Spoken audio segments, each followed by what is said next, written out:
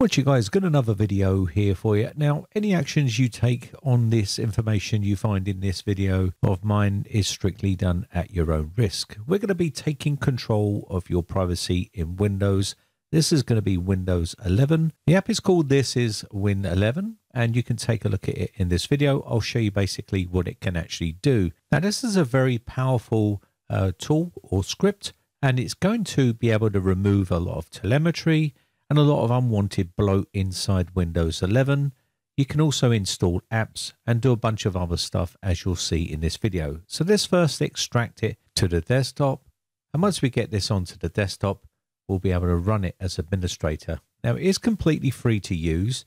Now, if you've got privacy concerns with Windows 11, then this tool will take care of it. So what we're going to do here is we're going to open this up and run this as administrator here, and say yes to the user account control, and this will open up the application. Now, there's been quite a few updates on this since the last time I've seen this application, so we'll go through some of the updates here and some of the changes. So all you need to do here is pretty straightforward stuff. You just need to go onto the side menu, and we can use this along here. It does allow you to create a restore point, and it also allows you to restore all of the settings that you change here. But I would always advise you to be very careful at what you're actually checkmarking here, because some of these settings can break things. If you want to use them, it will remove them or disable them. So just make sure you know what you're doing. Now, if you leave all the check marks in by leaving the tick mark in the Win 11 build or whatever build you're using up the top there, it's going to put all of the settings by default that you've checkmarked here.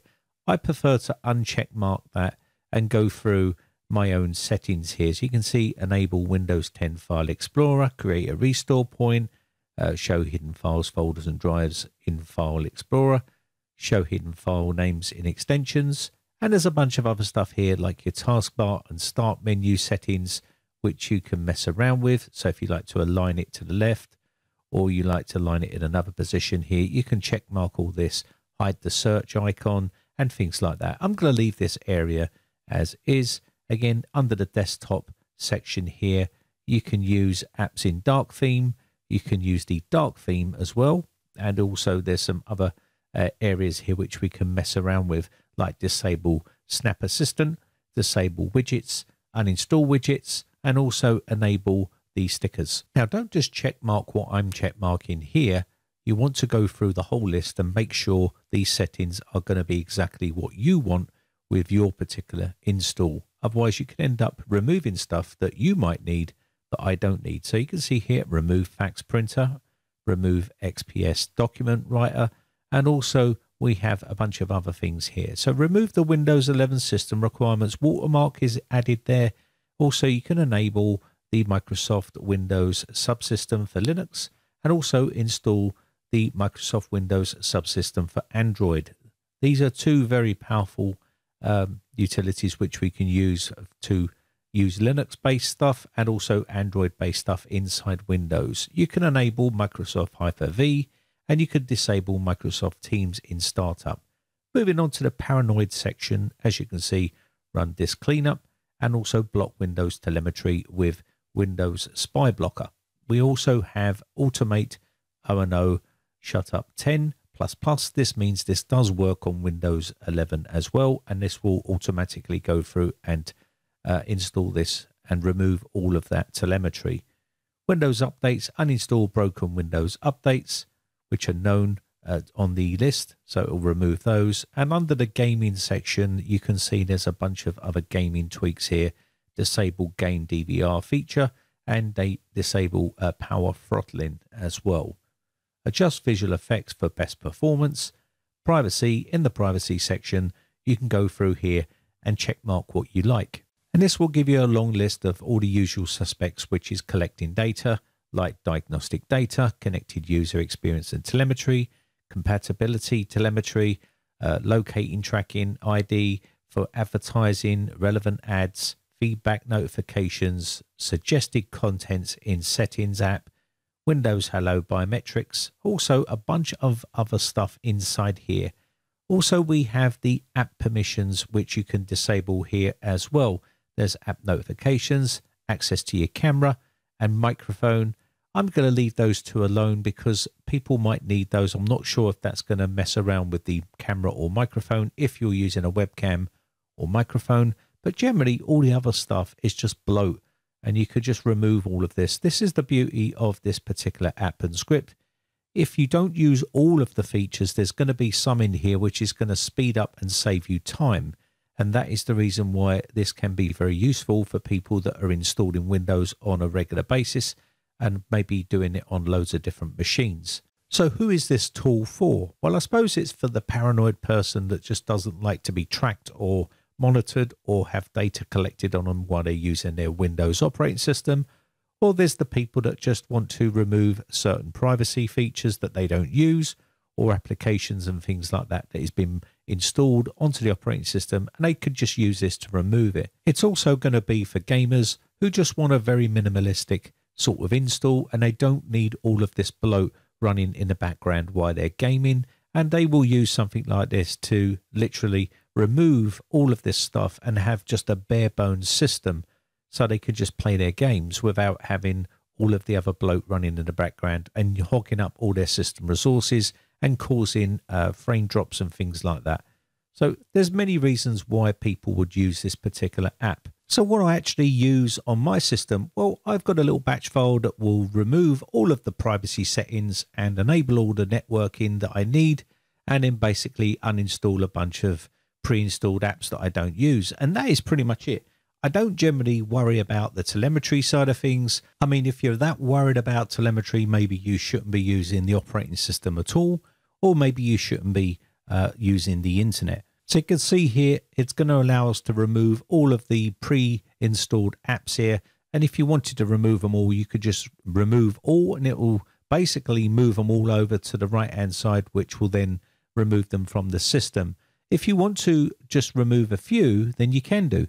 If you want to unremove something here and move it back over to the installed section, and it will leave that application installed on the system. Remember, just check what you're removing, because it's going to remove stuff that you might need later on. For instance, the Windows, Microsoft Store, and other things like that. So bear that in mind. Just be careful what you're removing. If you want Microsoft Paint, then don't remove it. It's pretty self-explanatory. Once you've made your selection, you can go ahead and then click on remove, and it will remove all these from your system. And this is basically a lot of the bloat that people complain about, where Microsoft are forcing all of this onto you rather than giving you the option to install it or remove it or just toggle out or opt out of these settings. So this is a concern that a lot of people have, and I can understand that because it does wind me up as well when Microsoft fills stuff up on their operating system with a load of things that I don't really need, and I have to go through and remove a lot of it. So that's a common problem with Microsoft. Now, also another useful feature of this application is it allows you to download and install apps through the Windows Packet Manager. You can see here there's a bunch of different areas which you can go into and checkmark, for instance, GIMP, whether it be ShareX or something like that that you want to install. If you use these types of programs, you can go ahead and checkmark them, and it will download them and install them onto your system view, which makes things super quick and easy. So you've got productivity section, you've got network, you've got mail clients, gaming, frameworks. So you've got a load of areas here which you can go into and check mark a bunch of these software to get them installed on the system. There's Malwarebytes, there's KeyPass, Discord, BleachBit for system, CCleaner, a bunch of usual stuff like Rufus, Start All Back. This is a paid program. You will need to buy a license for this, but it will change your start menu, which I think is an essential part if you're using Windows 11 as of right now, because the start menu is absolute garbage. And if you want to make it more usable, then use something like Start All Back. It just makes Windows 11 much more usable. It makes the taskbar more usable. It makes the context menu usable. It makes the start menu usable. It just does so much more that Windows 11 should be doing, but they're just ignoring it. And basically, you can end up with a system that takes you to do 5 or 6 clicks to go to a location, whereas it used to only take 2 clicks, and now they want you to go through all their subsystem menus to get to that location. This makes it a lot more easier. So let's go ahead and get these installed on the system. It does take a bit of time, but once it's all done, you should have all these installed on your PC. Okay, so let's quickly go to the last section, which is automate tasks with the Power UI.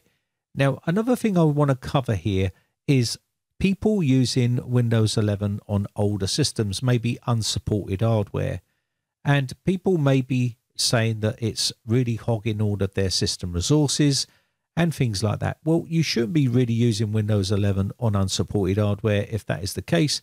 And maybe your computer is just too old. And by debloating it, yes, it is going to give you back some system resources. But again, people go too far with things and they remove way too much stuff and end up breaking the operating system when they're using multiple different types of scripts to do certain things. And again, they can use, one of those programs that actually completely removes modules from Windows 11, which makes it super lightweight, and then they end up with a load of features not working properly and load of error codes coming up. I'm not so sure that is a good road to go down. I'd much more prefer that people would use, say, Windows 10 Lite or Windows 10 LTSC, which is going to be a super lightweight version of Windows 10, which has all of that bloat removed anyway, officially by Microsoft. That is probably the best way to go about it, because that way you can still receive updates and everything is working the way it should be officially from Microsoft themselves. Again, I've made videos showing you how to make super lightweight operating systems before by removing certain features, and they are functional, they still work, and there's no error codes coming up. But again, that is not for the beginner user, that is for the more advanced or expert user. Anyway, we're going to run this script here and automate a bunch of things, and I'll show you basically how that works. It's pretty straightforward stuff, as you can see me using it here while I'm waffling on. And that is basically how you can take back control of your privacy in Windows by using This Is Win 11. It's a pretty useful little program if you're into this sort of stuff. And again, if you do want to debloat Windows, these sort of tools will do it exactly for you. And again, you will need that license key for the start all back. Again, it's not free, but it is only about $5 or something like that. It's not a lot of money, but this is a must-have for Windows 11 in my personal opinion. It makes using Windows 11 a lot more easier and gives you your context menus and stuff like that, and just as it was on Windows 10. So if you are fortunate enough to be able to upgrade to Windows 11, definitely change that start menu. I just don't like the default one in there. It's one of the most annoying things I've seen with Windows 11.